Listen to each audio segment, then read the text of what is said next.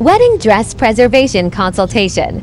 It's got a lot of tools. So if we're going to preserve it, I do need to take the cups out. That's good.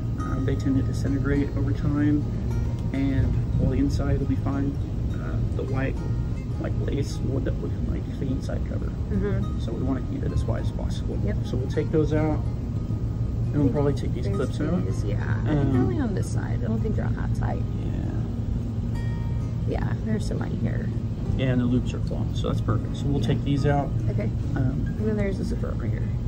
Okay, cool. We usually leave the zipper in. They're Okay. usually covered in enamel. Okay. That usually saves a lot of grief. Keeps it from rusting as bad. Super. We'll take these clips out as well. I know they are covered in enamel, but we got to take them out for the cleaning process anyway. So That's good. you gotta make sure it's serged in the right places. For whatever reason, some wedding dress manufacturers don't serge it. What is that? So this will be serged right here. Oh, okay. So this usually ends up being fine because there's enough material there. Oh, okay.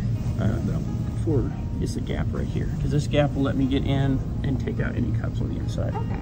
Which there's not on the outside. So that makes it easy. Okay, cool. Here's some threads for it. Yeah, this will too all bad. be super easy to This is clean my that first thing. time. I got married in 2022 and I haven't taken it out of the bag.